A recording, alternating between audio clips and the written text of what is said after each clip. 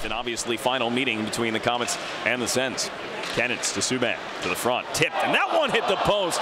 It was the newcomer Courier in front, and that one nearly found its way in. Taken away, here's Karainen. Lifting on now, and a chance to the front, and it's left at the side of the net by Nathan Todd as he went for a deke on Kanata, who hasn't had to make a save. He's in front. Obviously, LeBate is in the box, so that's where that comes into play. Here's Hensing, right circle, coming in, tipped to the front, touched over. What a save from Drieger on Grenier, point blank. An incredible stop here as the Comets work the puck to the boards.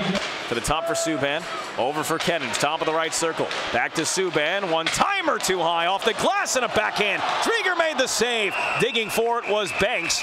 And just as the penalty expired to Lepine, and the Comets lead in shots as Courier with a good hit on Buddy Robinson. Left side, this one for Ronald's Kennings. Marino trailing, got it to him, score! Kennings threaded the needle, and Marino gets the one-timer to go. 7 minutes to play in the first period, and the Comets lead 1-0.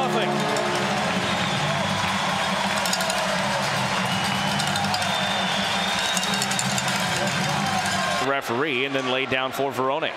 Verone finds a little space out at the top of the left circle, cruising in. Verone dishes off, and that's a great play by Pedon to knock down Bailey on what could have been a tap-in backdoor. Bailey unhappy.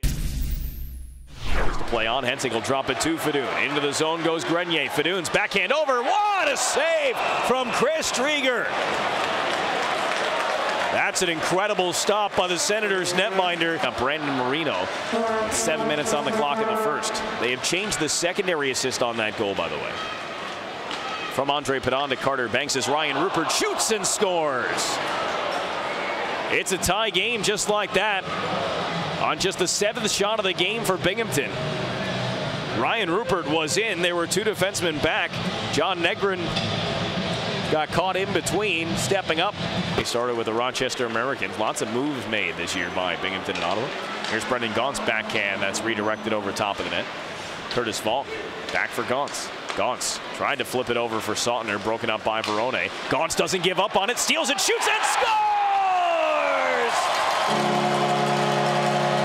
What an impressive goal from Brendan Gaunts. It'll be unassisted as he gives the Comets back the lead. The puck in the Binghamton slot.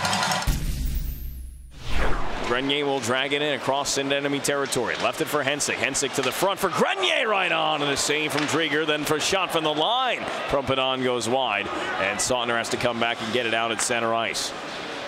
Hensing near wall, knocked off the puck. Zaleski a good hold for Volk. Volk to the slot, delay, shoots, and another impressive glove save from Chris Drieger. How many is he going to make today? Against the glass as Hensing came to get the puck. They'll try the far boards now as LeBate knocks the stick out of the hands of Trecapelli, and then a shot that's tipped to save, a rebound, they score! Matt Pumple knocks it out of the air and in, and with 7:34 remaining, the Comets and Senators are tied at 2. Well, Binghamton has been opportunistic today. It's probably been the last 7 minutes. Here's a chance for Verone in front with a tip, a save, a rebound, they score!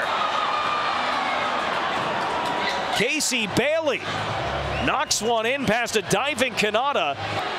Even though it was the center ice faceoff, the Comets went with 6 attackers. They can't get the puck in the zone. McCormick from an empty net, and he scores.